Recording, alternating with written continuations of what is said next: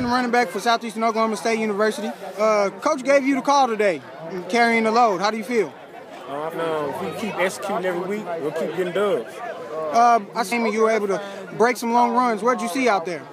Bring the edge, man. Coach called the play. He seen the holes, and hey, we executed as an offense.